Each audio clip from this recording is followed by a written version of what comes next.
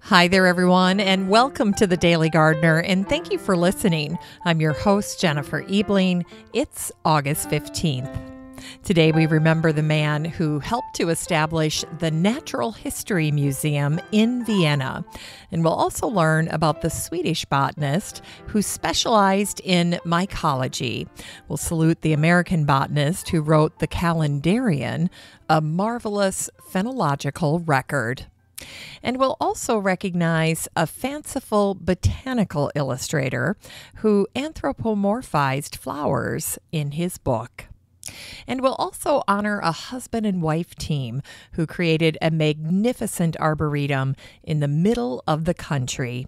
And we'll celebrate National Relaxation Day today with a poem that celebrates a feature that most gardeners would love to have in their gardens, a little running brook.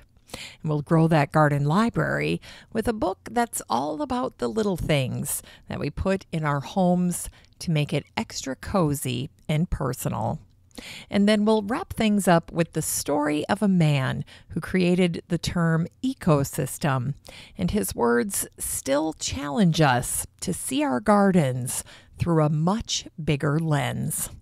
But first, let's catch up on some greetings from gardeners from around the world and today's curated news. Well, today I wanted to start out by sharing a garden feature that was shared in the Facebook group for the show. This was a photo that was shared by Mary Klein, and it was of one of her rain swales. You know, I don't know about you guys, but up here in Minnesota, we've been getting tons of rain, and we need it, so that's the upside. And if you'd like to create a feature in your garden that will help your garden process rainwater more efficiently, you should really consider a swale. Now, the picture that Mary shared of the one in her garden is a perfect example. And if you'd like to see it, the next time you're in the Facebook group for the show, just type in swale and Mary's picture will pop up. Now, in case you're having a hard time imagining what a swale is, just imagine a dry riverbed. And I always think of swales as being paisley shaped, but they don't have to be. Now, if you have natural low spots in your garden, that might be the perfect place to install a swale. Just follow the contours of your garden and use the swale to help you direct rainwater. And another benefit of installing a swale is that they filter runoff. And that's very important. Now, you can have all kinds of fun landscaping around your swale. You can install plants that like wet feet in the deeper areas of the swale or along the sides. And generally speaking, native plants or even prairie plants feel especially at home in fast-draining soil. So all along the edge of the swale is a perfect opportunity to try out some new plants in your landscape. Now, the main thing to keep in mind if you're interested in installing a swale is that the purpose of the swale is to slow down the water and to make sure more of it gets into your garden. So imagine you have a hillside garden. Well, they're perfect for swales. Or, as I mentioned earlier, imagine you have some low spots in your garden. Well, you're going to save yourself some digging because essentially if you have to start on a flat surface with a swale, you're essentially digging a trench or a ditch. So wisely working with the contours of your garden is a good thing to do with a swale. Finally, if you're looking for some swale inspiration, don't forget to check out Pinterest or even Instagram. There are so many images nowadays of beautiful swales in the garden. And I'm confident if you do your homework, you'll find your inspiration from some of those images. All right, that's it for today's Gardener Greetings. Now, if you'd like to participate in the Gardener Greetings segment, all you need to do is join the Facebook group for the show Or you can send me an email with your garden pictures, your stories, your birthday wishes, and so forth. And my email is jennifer@thedailygardener.org. That's jennifer@thedailygardener.org. Here's today's curated news. This is a piece from Connecticut Public Radio, and they featured the ground cherry. Here's an excerpt. Some vegetables are just fun, and we've been growing ground cherries for years. This tomato family vegetable looks like a mini version of a tomatillo. It's a sprawling 2-foot plant that produces an abundance of green, turning to brown, papery husks. And inside the husk is the fun part. Small cherry-sized fruits mature from green to golden. Unwrap the husk, harvest, and snack on the fruits. And they taste like a cross between a tomato and a pineapple. They're sweet and delicious, and something kids really love. Now, I was talking to Patricia Newport at the start of the summer because I accidentally bought some ground cherries on one of my first trips to the garden center. And I was a little worried because I know that ground cherries are a bit of a commitment. Once you have them, you probably will have them for years in your garden because they self-seed themselves. But I decided to give it a go, in part because my mom made this passing comment about how Grandma had them in her garden. And then, on the other hand, I had a friend talk about how much she and her kids enjoy harvesting and eating ground cherries. Anyway, this post from Connecticut Public Radio does a very good job of introducing you to the ground cherry. So if you'd like to check it out, all you need to do is search for the word ground in the Facebook group for the show, and this post will pop up. Well, today on the blog, I reshared a post that I wrote last year, and it was all about the turmoil that my garden went through after having our shingles and our siding replaced. And guess what? I'm about to go through it again up here at the cabin. In fact, we just had the roof done. I was so impressed they got it done in one day. And in about 6 weeks, we'll be going through the entire process again, getting new siding on the cabin here. And that's something we desperately need to do because the woodpeckers up here are something else. And they have pecked baseball-sized holes in the back of our house. They're relentless. In any case, I'm very excited to get it done, but I'm not so excited about all of the trauma that my garden will go through. So rereading this post from last year was a great reminder to me. Anyway, I thought you'd enjoy hearing an excerpt from this post. Here goes. I always remind new gardeners that we never garden alone. We garden in partnership with Mother Nature, and in this partnership, Mother Nature will have her way. Now, sometimes we may feel like we win, but I kind of think it's like the first time you play Go Fish or some other game with your kid. They just think they won. In any case, I'm using all of this chaos as an opportunity to address some crowding in my garden beds. And in some places, after the terrible storm came through, everything is just gone. And I suppose I could also see it as an early start on fall cleanup. The one thing I'm grateful for is the replacement of this very large 14 by 20 foot arbor that's on the side of our house. Now, initially, I had started growing several different varieties of clematis on it, but then I switched and settled on golden hops when I was going through my hops phase. Well, over the past few years, I've decided I'm not a fan of hops on this arbor. The vines are aggressive and sticky, and the sap can be irritating to the skin. And I wasn't a massive fan of the color either. because I chose golden hops, and they just didn't go with the siding on the house. Now, my student gardeners are going to come and help me cover the area with some landscape fabric, because I think that's what it's going to take to keep the hops away. They are vigorous. And then, after a season of rest, I think I'll go back to one of my all-time favorite shady climbers, the climbing hydrangea. Now, they're slow growing, and it's going to take a while for them to get established. But once they do, man, are they pretty. And if you think hydrangeas make you swoon, wait till you see a wall of climbing hydrangea. It's scrumptious. All right, that's it for today's gardening news. Now, if you'd like to check out any of my curated news articles or original blog posts for yourself, you're in luck, because I share all of it in the listener community for the show on Facebook. It's called the Daily Gardener Community. So there's no need to take notes or search for links.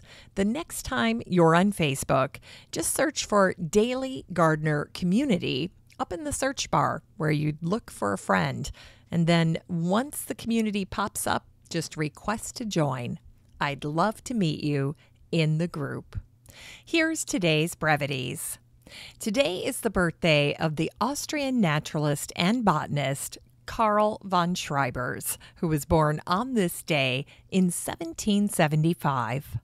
Now, the Austrian Empire had a special affinity for plants and horticulture, and they funded expeditions regularly to collect new materials for their natural history museum. Many famous botanists were involved in these expeditions, including Karl Philipp von Martius.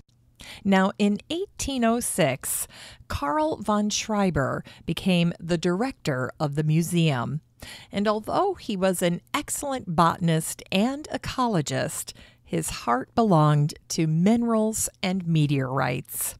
One of Karl's smartest moves was to make Leopold Tratenick the curator of the museum herbarium, which was founded in 1807. And for over 40 years, Karl grew the museum, and then, sadly, things took a bad turn. In 1848, during the Revolution in Vienna, the Natural History Museum caught on fire. Protesters not only destroyed the library that Karl had carefully built, but they also destroyed Karl's home, since his living quarters were right inside the museum. The destruction of the museum was too much for Karl. It broke his heart. Karl immediately retired, and he died 4 years later.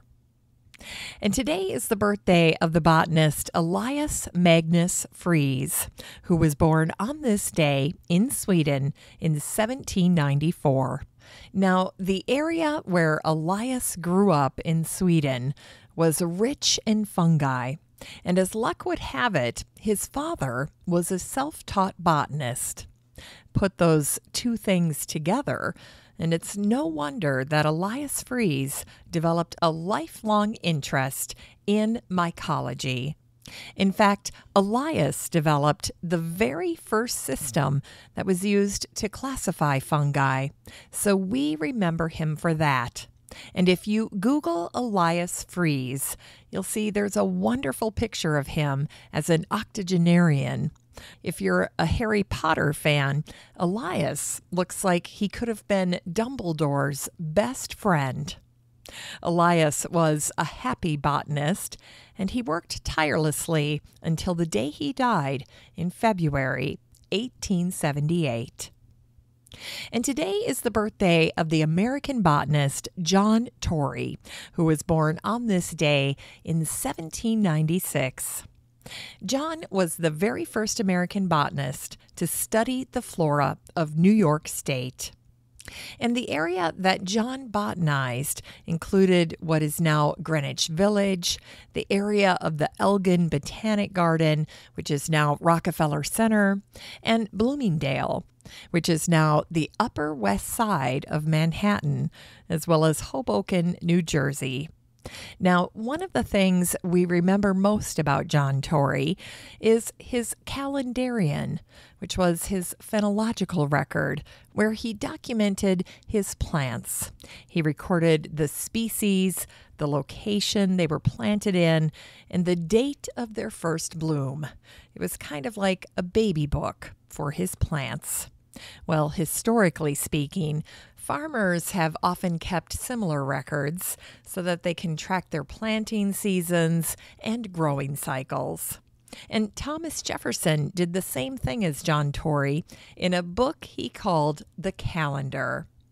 Now, if you'd like to see John Torrey's calendarian, and it's really fascinating to look at, I've put a link to it in today's show notes, because the New York Botanic Garden has digitized this manuscript, so you really should check it out if you get the chance. And here's a fun little piece of trivia about John Torrey. The mountain known as Torrey's Peak in Colorado is named for John Torrey. And today is the birthday of the illustrator Walter Crane, who was born in Liverpool on this day in 1845. Today, gardeners fondly recall Walter thanks to one of his most stunning works, a book called A Floral Fantasy in an Old English Garden. It was published in 1899. Walter's book was actually intended to be a children's book, but as I like to say, it became a beloved book by children of all ages. For gardeners, it's really something of a graphic novel telling the story of the secret life and society of flowers. In Walter's world, the flowers are personified. For example, the dandelion is portrayed as a bold knight. His shield is made of a large dandelion blossom. And the foxgloves are a lively group. They're comprised of cousins and brothers and sisters. Today, Walter's book continues to appeal thanks to his beautiful artwork and the allure of the enchanted realm that he created, complete with fairies, the four seasons, old man time, knights, and other creatures. Now, there are 46 illustrations in Walter's book, and original copies of this book are very rare, and they sell for over $1,000. But luckily for you, you can view Walter's entire album for free using the link in today's show notes.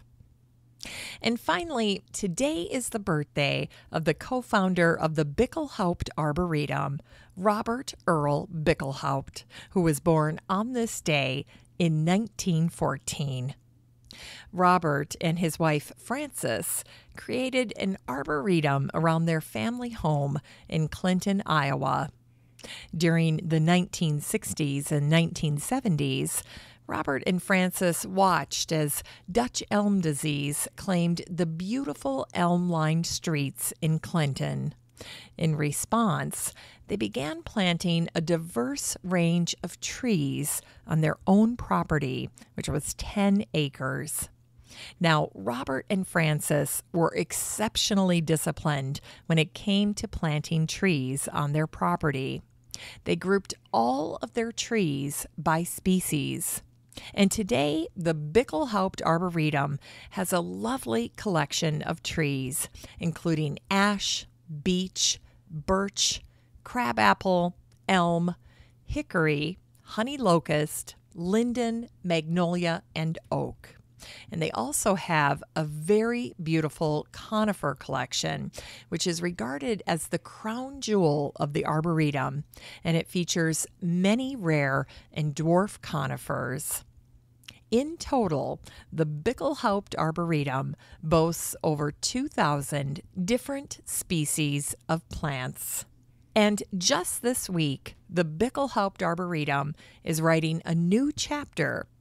They're cleaning up the damage from the derecho, the widespread and severe windstorm that blew through the Midwest earlier this week on Monday. Now, as a result of the derecho, the Bickelhaupt Arboretum lost 28 trees, and many more were damaged in the hurricane-force winds. Now, the first course of action for them is cleanup, and then they'll have to take down trees that need to be addressed immediately because they've been so compromised. In any case, it's truly a new chapter for the Arboretum. And if you happen to go to the Bickelhaupt Arboretum, there's a poignant sculpture of Robert and Frances near the entrance. They're standing side by side as Frances places one foot on a shovel that she's holding in front of her. I love that sculpture. In unearthed words, today is National Relaxation Day. So take a deep breath and imagine the movement of water as you listen to the words in today's poem. Here's The Brook by the British poet Alfred Lord Tennyson. I come from haunts of coot and hern. I make a sudden sally and sparkle out among the fern to bicker down a valley. By 30 hills I hurry down or slip between the ridges. By 20 thorps, a little town, and 100 bridges. Till last by Philip's farm I flow to join the brimming river. For men may come and men may go, but I go on forever. I chatter over stony ways in little sharps and trebles. I bubble into eddying bays. I babble on the pebbles. With many a curve my banks I fret, by many a field and fallow, and many a fairy foreland set with willow weed and mallow. I chatter, chatter as I flow to join the brimming river. For men may come and men may go, but I go on forever. I wind about and in and out, with here a blossom sailing, and here and there a lusty trout, and here and there a grayling, and here and there a foamy flake upon me as I travel, with many a silvery water break above the golden gravel, and draw them all along and flow to join the brimming river. For men may come and men may go, but I go on forever. I steal by lawns and grassy plots. I slide by hazel covers. I move the sweet forget-me-nots that grow for happy lovers. I slip, I slide, I gloom, I glance among my skimming swallows. I make the netted sunbeam dance against my sandy shallows. I murmur under moon and stars in brambly wildernesses. I linger by my shingly bars. I loiter round my cresses. And out again I curve and flow to join the brimming river. For men may come and men may go, but I go on forever. It's time to grow that garden library with today's book. It's The Little Things by Susanna Salk. This book came out in 2016, and the subtitle is Creating Big Moments in Your Home Through the Stylish Small Stuff. This is one of my favorite books. I love the botanically themed cover. And here's what Quintessence blog said about Susanna's book. Susanna successfully celebrates those details in our homes where we express ourselves the most and where our memories, our personality, and our style come alive. And then here's what Vogue said about Susanna's book. If the walls of your home could talk, what would they say about you? Turns out, a lot. That's the message in Susanna Sock's new book, It's the Little Things. Susanna details how the smallest design elements have the potential to make the biggest statements. And I guess that's what I personally love about Susanna's book, because she incorporates so many natural elements. She brings the outside in, and that's something gardeners love to do in their homes. Now, just because we enjoy doing that or we want to do that doesn't mean that we're doing it effectively or to the level that we want. And that's where Susanna's book comes in, because it is chock full of inspiration. And Ballard Designs said this about Susanna's book. If you've ever struggled with how to decorate your mantle, how to create an arrangement on a wall, or how to create a moment in a small space, this lushly photographed volume is a godsend. This book is 272 pages of little stylish things that will create meaningful moments in your home. You can get a copy of It's the Little Things by Susanna Sock and support the show using the Amazon link in today's show notes for around $38. Finally, here's something sweet to revive the little botanic spark in your heart. Today is the birthday of the English botanist and pioneer in the science of ecology, Sir Arthur George Tansley, who was born on this day in 1871. Arthur's father had a close friend and fellow teacher who was also a botanist, and it was this person who inspired Arthur to pursue botany. From a legacy standpoint, Arthur is remembered for creating the botany publication New Phytologist, which was named after an 1842 publication called The Phytologist. So Arthur's journal was the New Phytologist. With his journal, Arthur wanted British botanists to be able to communicate and discuss their teaching and research. And it's thanks to Arthur Tansley that we embrace the concept of an ecosystem. He introduced us to the term in 1935. Arthur defined an ecosystem as a community of organisms that interact with each other and with their environments by competing and collaborating over the available resources in order to thrive. In doing so, they co-evolve and jointly adapt to external influences. And listen to this quote by Arthur Tansley and see if it doesn't challenge you to think about your plants, your garden, and your world more broadly. Arthur said, "The whole method of science is to isolate systems for the purpose of study, whether it be a solar system, a planet, a climatic region, a plant or an animal community, an individual organism, an organic molecule, or an atom." Actually, the systems that we isolate mentally are not only included as part of larger ones, but they also overlap, interlock, and interact with one another. Isolation is artificial. Now, with that in mind, when we ask ourselves as a gardener, what's wrong with this leaf, or with this flower, or this shrub or tree, etc., we should probably be thinking more broadly. What's going on with this garden, with this lake that I'm gardening by, with this community that I'm living in, with this land? We honor Arthur Tansley every time we think bigger, every time we remember that our gardens are part of a bigger ecosystem.